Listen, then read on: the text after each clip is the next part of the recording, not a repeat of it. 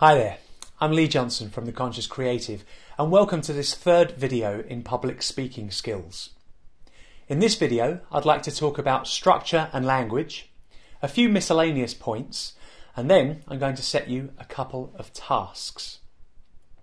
Firstly, language.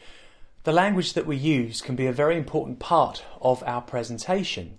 For example, imagine someone coming onto stage and starting like this. Hi, sorry everybody, I don't usually do this sort of thing. I haven't had a lot of time to prepare, but I'm going to try and do my best to talk to you about this today. You see, that kind of language and apologising, saying words like try, really don't do you any favours.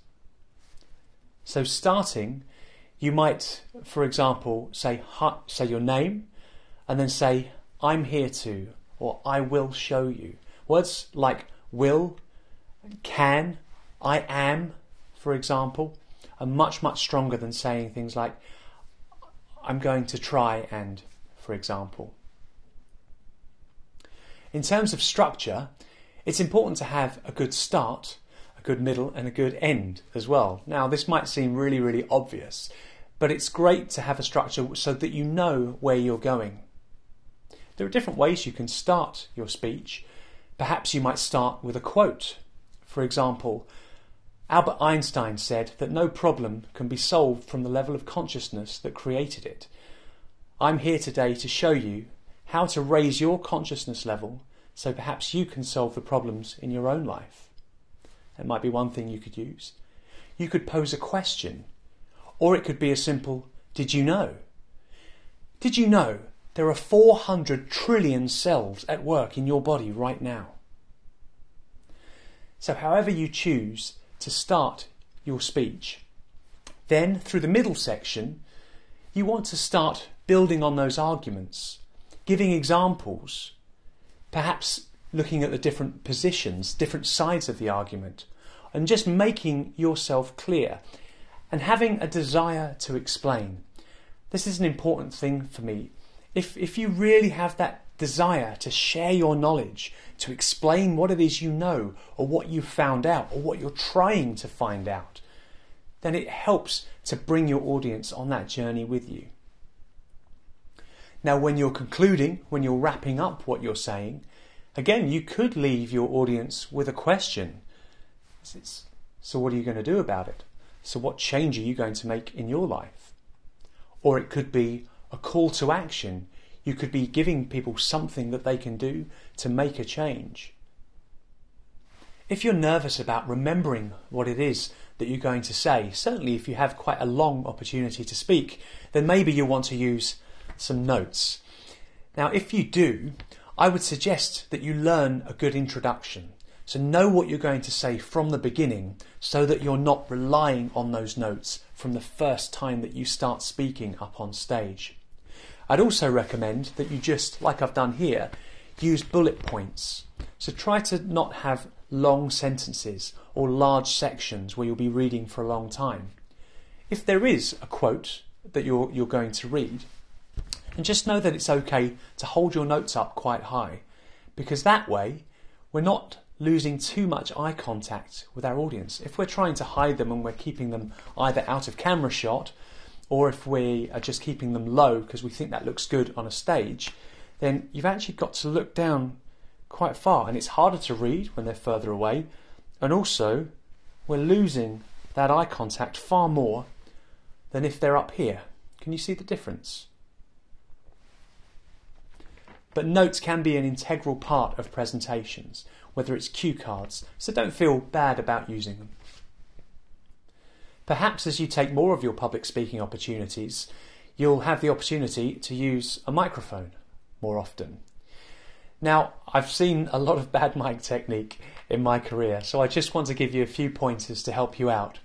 Now, what I always start by doing when I'm using a handheld microphone similar to this is to gently plant my elbow into the side of my body here, and then have the microphone just here, so kind of around the area of the chin, and this is just over a hand's width from my chin to the microphone itself.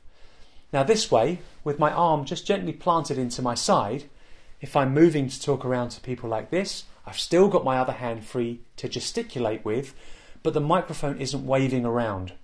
All too many times I've seen people talking and gesticulating with both hands, or having this one in the pocket and using this one to point around. And of course, you're not going to be heard if you're moving the microphone away from your mouth. So not to bury your mouth right into it either, not to have it too far away down here, but just gently here. So if you have your elbow planted, you'll be just about in the perfect place. If you're making videos for the internet and to share with other people, then I'd like to talk a little bit about framing to help you out. As you can see here, I'm nice and central in the middle of this picture. There's a bit of space between my head and the top, and you can see my torso and you can see my hands so that I can gesticulate a little bit. I'm able to do this because I have a separate microphone just here. But now, if you are in a frame like so, and you wanted to put text at the side of the screen, then just moving aside like so is fine, and moving this way. And we talked in other videos about not moving around too much. Now, on a camera, this is heightened even more. So if you do start moving around and you have a little nervous tick, or if you start bouncing or moving around like this, it's shown in far greater detail than if we're up on a stage, for example. So again, important to make sure that you're planted and all your natural movement just comes from the waist upwards. Regarding sound, if you don't have a separate microphone, like I do just here, and you're using the one that's on board the phone or the camera that you're using, then you want to get as close to that device as you possibly can. So just to give you an example with my camera here. So I'm just stepping out of the lights. So if I come just about here, there we go. It doesn't matter if you cut off your head a little bit. So you don't want to be too close, okay? But just about here, just so we're getting the full face in. And now you're just hearing the sound off of the camera. So you can hear, it's actually pretty good quality. But then if I stand back and I keep using the sound from that camera, suddenly it's a little more distant. And you can spend so much time making a great video, but then if the sound isn't very good, it can really waste a whole video. What I'd like to do now is set you a task to help find out what your tells are. Now, by tells, I mean little words or mannerisms that you overuse and don't necessarily help you get your message across. For example, you might start every sentence by saying, so, or okay, or now, or the worst possible one, maybe there's something that you always do with your hand, or maybe you keep turning your head to the side and doing this.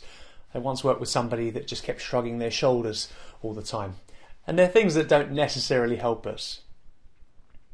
So in a moment, I want you to film yourself and introduce yourself.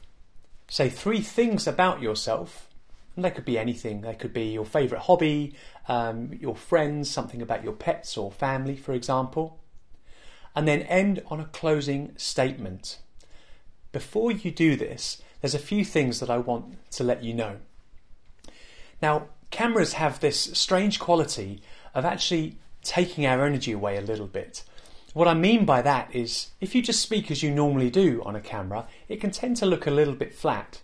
For example, if I was to say, "Hi, my name's Lee Johnson," it's not quite as engaging and dynamic as if I were to say, "Hello, my name's Lee Johnson." So what we try to do is, while still being ourselves and not being over the top, is just give a little bit more energy to what we're saying. And it's a great opportunity to film yourself and look at this back to see if you're hitting the right sort of mark. Perhaps, as with many people, you don't like the sound of your own voice. Now, this is because when we hear our voice played back, we don't hear it the same as we actually hear it in our own heads. Now, the reason for this is to do with the resonance of the jaw, and we talked a little bit about this in the first video. So as we speak and our jaw resonates, of course the jaw meets up here at the skull, and of course that's right by the ears. So as well as hearing our voice outwardly through the ears, we're also hearing it through the jaw. So we never quite hear how we truly sound. But we just have to trust that everyone else has been okay with our voice for ages, and it's just something we have to get used to. And listening to yourself back and watching yourself on video is a great way to do that too. So have a go with this and see how you get on. The last and possibly the most important piece of advice that I want to leave you with is to be authentic. Be authentically yourself. Often, if we've seen other people speaking and we think that they're really good, we can try to imitate and try to emulate them. But the reason that they're very good at speaking is because they're being authentically themselves, ultimately. Now, in practice, at home, all of the tips and tools that I've given you are fantastic to help you with your technique. But ultimately, for me, it comes down to being authentically yourself that really helps you connect with an audience and ultimately helps you to get your message across. When you're being truly authentic, it helps with a lot of other things as well.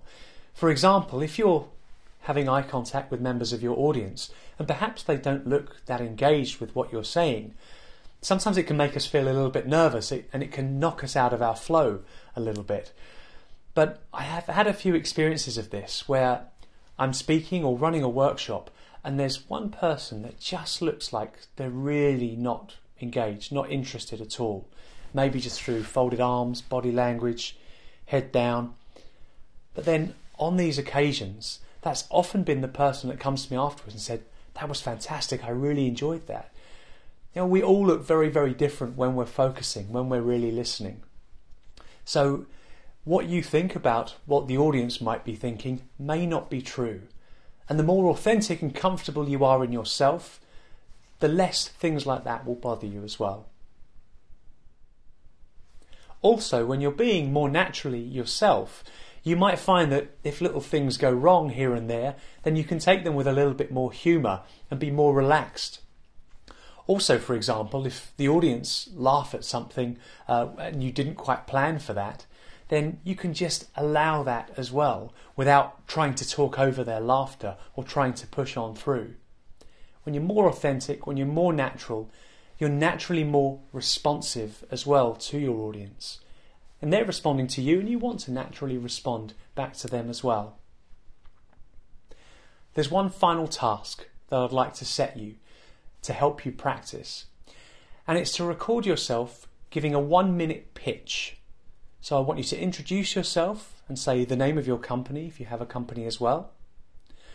And to basically say what you do, your mission statement almost for your company.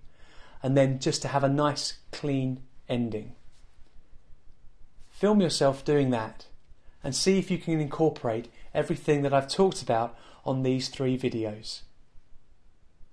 Finally, I just want to say thank you so much for watching this public speaking skills course. And if you do want to get in touch and you have any questions, my email address is on the screen. But for now, take care.